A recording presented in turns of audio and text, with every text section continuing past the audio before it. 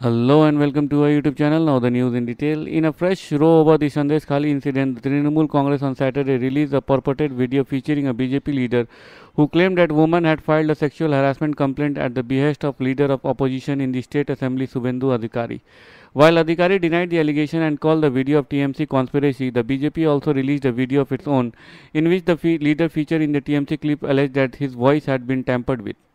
Sandeshkhali in West Bengal North 24 Parganas district saw widespread protest in February as residents accused TMC strongman Shahjahan Sheikh and his aides of land grab and sexually harassing local women.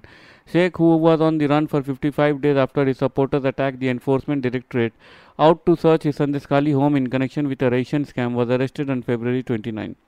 Accusing the BJP of orchestrating the Sandeshkhali episode, the TMC purported the video was posted on X by TMC councillor Arup Chakravarti.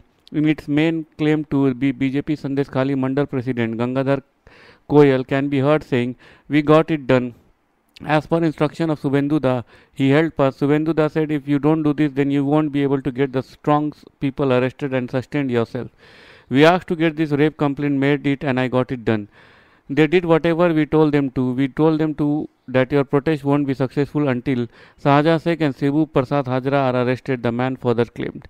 That's the end of the story. If you like the content of our video, please do hit the subscribe button, share it with your families and friends, and do not forget to post your suggestion in the comment section below. Thank you. Have a great day. Bye bye.